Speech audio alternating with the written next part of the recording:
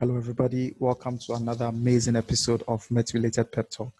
And in this episode, I'll be taking you through a simple visualization of wind barbs and then wind vectors over a map or a spatial plot.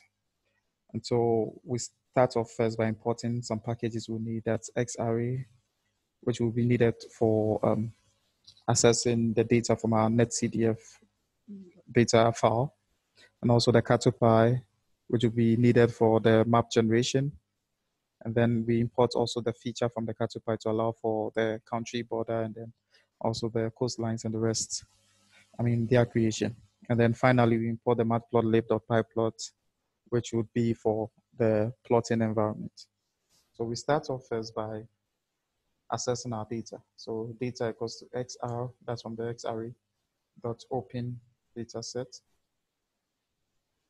And then we are using an error5 data, so error5.nc. All right. So by running this, we have the data intact. So if you want to see what the data contains, we just type in data.data_vars for the variables. And that's it. Now, what we would need in this case is our U component of the wind, the V component, and then also the positions, which will be derived from the latitude and then the longitude. So we start off by first, because this data is 4-dimensional, because it's varying over time, the level, the latitude, and then the longitude. I want to pick a particular pressure level data, just one pressure level. So we start off by saying our data equals to data.cell, that's to select. And then we select a level of 1000 hectopascal, which is on the surface or close to the surface. And then from there, we now, to generate our wind barbs or wind vectors, we need our X, our Y, our U, and then our V. X and Y are the positions, which are the longitude and latitude in this case. The U and the V are the zonal and meridional components of the winds, respectively. So we start off by X being our data dot longitude, and then Y being data dot latitude. And then our U. The U, the U is the data.u, and then the V would be the data.v. However, because this is also varying over time, we want to pick just one fixed time to use in this example. If you want to do that over all the times, it means you can apply a loop function. You can apply a loop in the script and then that would work. Or you can also be changing your various times so then you would get it working. So to use just the first time, we select our data U at the first index. And as you know, Python indexing starts from 0. We do same for the V. However, the longitude and the latitudes are quite fixed because the variables that we are having are dependent on them. Okay. So from here, we can just move straight away and then generate our wind barb. So if I have to generate the wind barb, I can just do plt.barbs and then keep in the data. However, I would want to create a figure environment to allow for it being mapped on a particular, to position it on a map. So what I'll do first is to create a figure. So plt.figure. And then I'll create an axis, which will be a subplot. So we have plt.subplot. And just a one panel subplot, so 1, 1, 1, and then we indicate a projection. And this projection will be from the CCRS. So we have CCRS dot, okay, let's use the plate carry projection. And then we open and close a parenthesis, and that's its syntax. All right, so from there, now we can just create the coastlines. We can have ax.coastlines. And that should just create the coastlines. So let me hold on to the line 27 first. And we run all this and see what we have. Okay, so that creates the various continents of the world. But we'll need to restrict this, okay? Now the data is over West Africa, so we need to restrict this data just to West Africa. So we set an extent. So AX dot set extent. And then we keep it as an array in there. We start from the left and right. So that's the west and east. So west in this case, let me use 20, negative 20.5, and then the east also 20.5. And the south, in this case, let me use just 4 degrees north, and then 23.5 degrees also north as the top position. We run this. Okay, so we have the West African map drawn.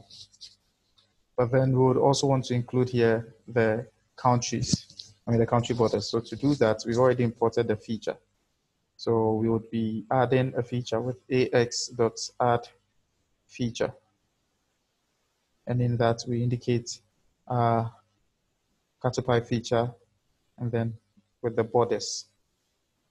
And that should create the countries for us. Okay, so we have all the countries specified in here. Now from here, we can then straight away create our WinBarbs. So we have an ax.barbs, because I'm creating it. I didn't use a PLT because I'm creating it in the same axis that I've created. That means ax.barbs would just overlay the vectors on the map.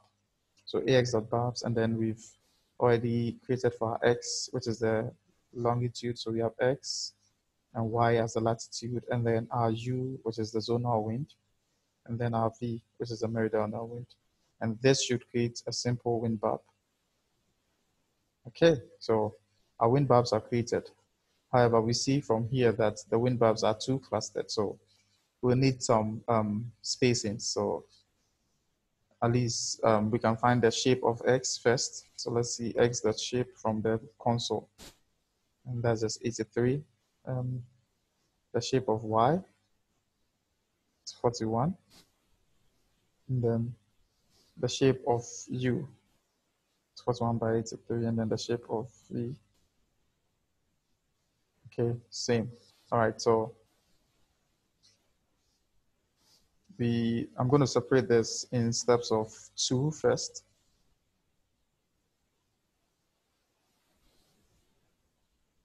And then because the u and the v's are sort of 2-dimensional now, they are dependent on both the longitude and the latitude. So I'm going to duplicate that twice.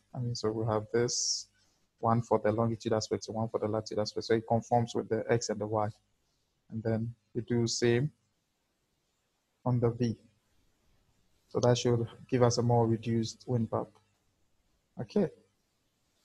Right. Okay, still a bit clustered. So let me use separations of 5, maybe. That should work.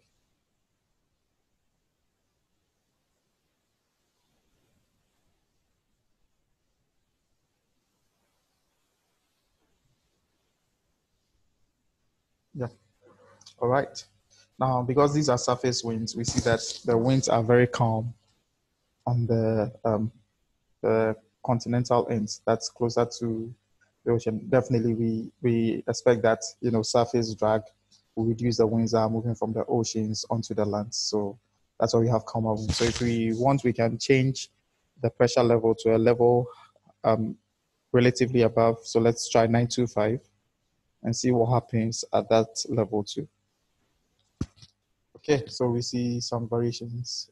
These are relatively higher than the surface, so friction will be quite reduced. So we expect some winds, not necessarily all calm, to move onto the lands. And this just a simple way of visualizing your wind barbs, right? With your basic understanding of meteorology, you can tell what the wind barbs mean, where they are coming from, how they would impact on your region of interest that you're studying. And alternatively, to create the wind vectors, all we need is the quiver. So we would rather change the barbs. Let me just duplicate this line. and then I comment the line 29 out, and we change the barbs to quivers. So quiver, and that should create our wind vectors, okay? And so with this, you can actually see the direction of the wind, the strength of the wind, and its orientation, okay? And that's simply how to create a wind vector. That should be all for this session. If you have any question, you can leave it in the comment section. I'll try to address it. And thanks to all those who have been leaving comments, those who have been subscribed already. We hope you still keep subscribing. You get your friends to subscribe. You keep sharing, and you also keep learning. Continue learning. Continue learning. Like I always say, there's enough room on the other side. So push yourself and excel. And that's it. Have a wonderful time. Thank you.